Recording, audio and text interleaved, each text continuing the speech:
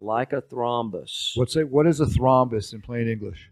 It's where you develop a little blood clot A within the clot. varicose vein. Now, Which can a patient feel that? Will it get hard? Will it go from soft to hard? actually, yes, and that's called superficial thrombophlebitis when the blood clots occur in the superficial venous system. Okay. Now, that's to be distinguished from a blood clot that occurs in the deep venous system, like the femoral vein or the popliteal vein or one of the tibial veins. These are the veins kind of behind the knee, deep that you can't necessarily feel. Yes, that Okay. is correct.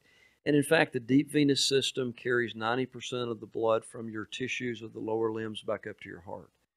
So they're extremely important. And when you develop a blood clot in a deep vein, it's usually associated with swelling of the leg, unilateral swelling. So on one side. On one side. Sometimes pain, that's plus minus, not always. But swelling is kind of the hallmark. And a venous ultrasound or a venous duplex examination is the test that we use to diagnose that. The reason it's so important to diagnose that and to treat that is because deep venous thrombosis, or DVT as it's known, can embolize or move.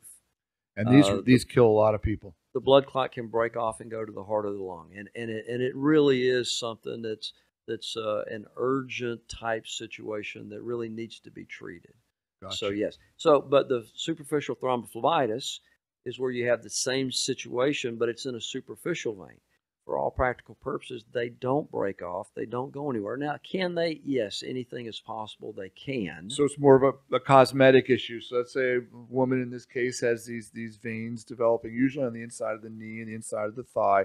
As long as they're not hurting and they're soft, and you can live with it, you don't have to do anything, is what you're telling me. That's correct. You don't have to do anything. After you're finished having children, and again, we're talking about someone who's not had any complications, then certainly a vascular specialist, a vein specialist is a person who you would want to see.